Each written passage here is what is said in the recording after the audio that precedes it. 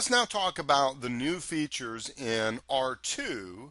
And let me just make sure I set this up correctly. These are the new features after 2008 and in R2. It's not the differences between 2005 and R2, in other words, right?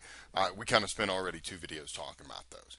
Now, let me just say this about R2 to kind of get us started. R2 is probably a little bit more than R2.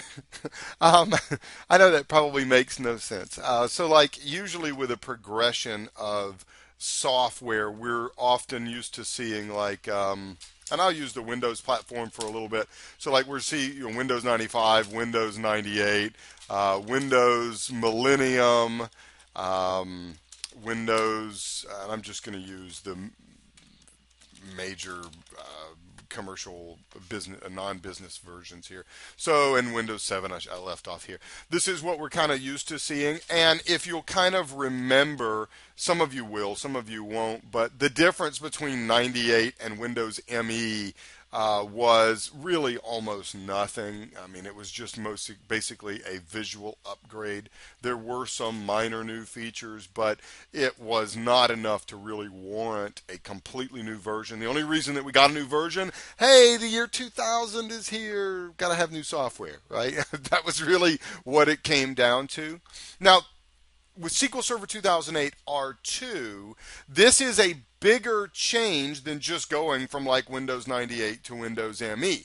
This is actually a fairly significant change. And so what I mean by Windows R2 or SQL Server 2008 R2 is not just an excuse to charge money for the same old product, is that there are really some significant improvements in R2 and significant new things in R2.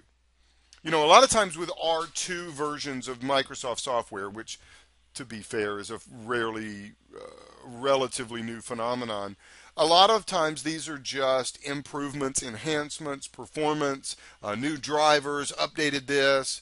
Not so here with R2. Okay, so R2 has new features that we like as well. Now, to be finally focused, we're here to talk about 2008 reporting services and 2008 R2 reporting services. So that's where our focus has to be for this video. And in 2008 R2 reporting services, there are only minor changes. Okay. However, R2 as a whole product, covering the entire SQL Server database engine, analysis services, reporting services, integrations. As a whole product, it's not just a facelift to SQL Server 2008. Okay? There are new features and such. Okay? So, like I say, in reporting services R2, we've got not that many new features, but it's certainly a more usable product than 2008 is. Most of the changes are going to revolve around how you interface with the product. Okay, so we're going from a product in SQL Server 2008 that uses Visual Studio 2008 to a product in Visual Studio 2010 with SQL 2008 R2.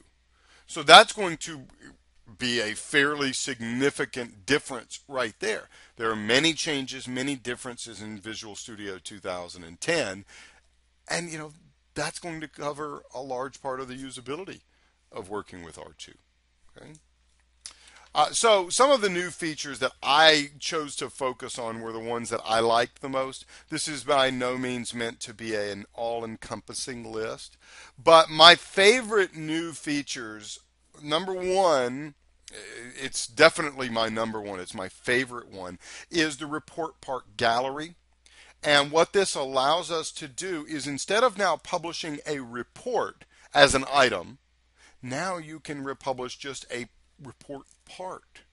Okay, so now you can have a specific data region, and you can publish that one data region, not the whole report, but just that one data region in the report part gallery, and now you can use that in other tools, or you can use it in other reports.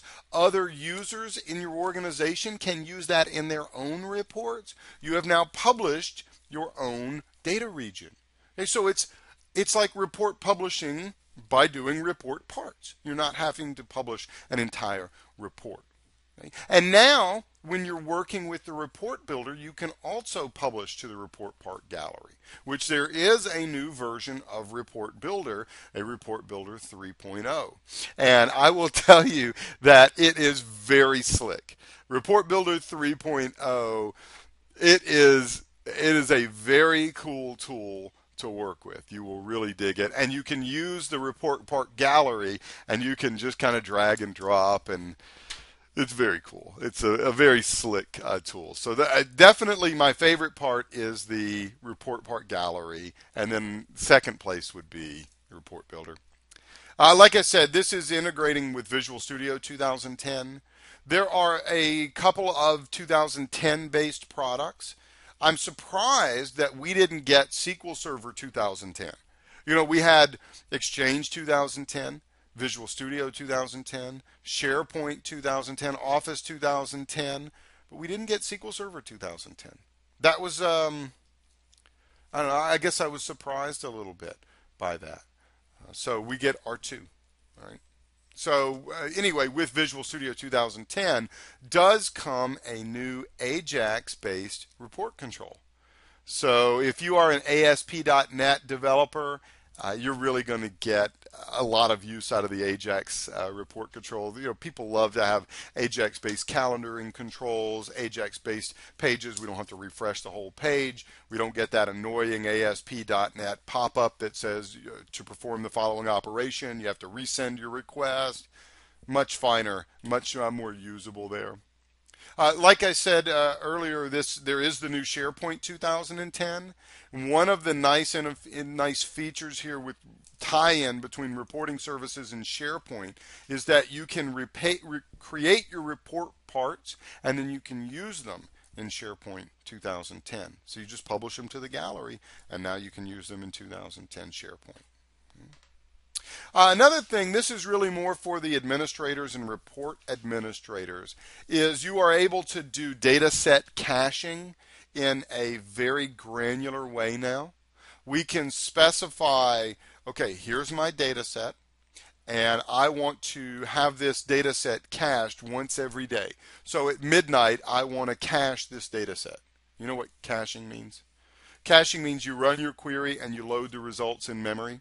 And then the next time somebody comes in and wants to read that set of data, they don't have to run the query again. They don't have to go hit an already busy database. They can just retrieve it from memory, and it's faster, less resources on the database server. So now you can cache your data set independent of a report. There are many times where we have to reuse data sets across reports. For drop downs, those are very common ways. For order information that just needs to be viewed different ways on different reports. Now we can cache that information so that the query only has to run one time, and it's going to result in faster reports and less resources used on the database server.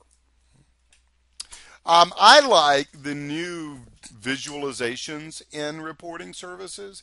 If you've ever dealt with the Excel 2007 or Excel 2010 visualizations that are so easy to add to your worksheets, the stop signs, the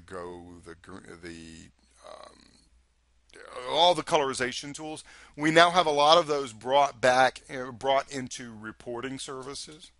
And we have a new one as well called Sparklines.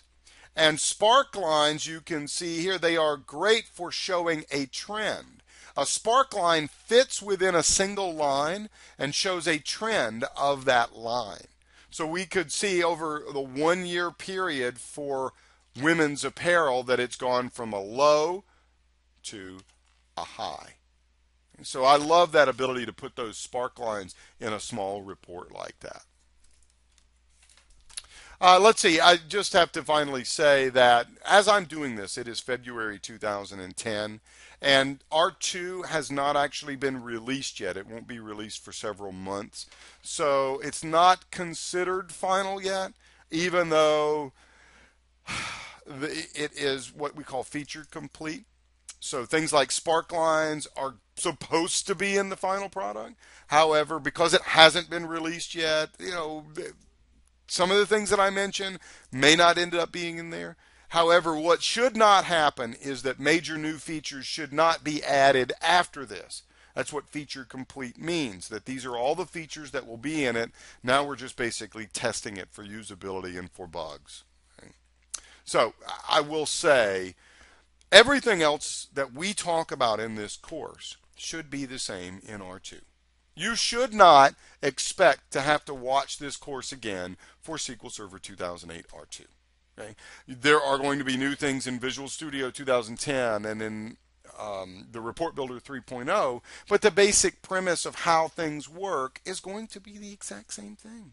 Okay? At some point, I may come up with a What's New in R2 Reporting Services course. You might check the website for that, but you know, it's just not so drastically different that you'd need to take an entire course again.